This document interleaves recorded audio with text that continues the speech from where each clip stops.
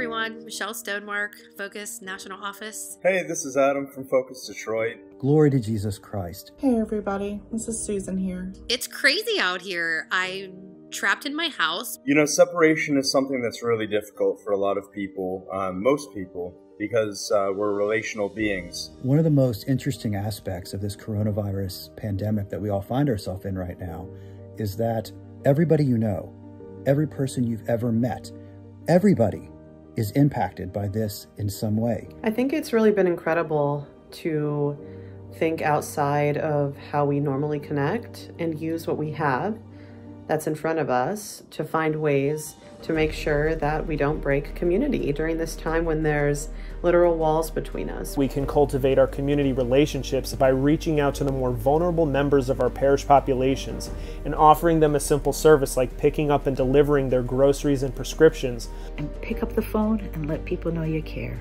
We have to be mindful of everyone outside of our walls and find ways not just to maintain what we have, but even to better our connections and our community through this co-suffering, this common experience that we're all going through. I pray that the Holy Spirit would open our hearts to the opportunities to reach out, and that we'd all be willing to take those opportunities to make that phone call, to pick up that extra loaf of bread and leave it on someone's porch, to make a special card and just let someone know and provide that sort of fellowship and touch in a way that we may have not done before.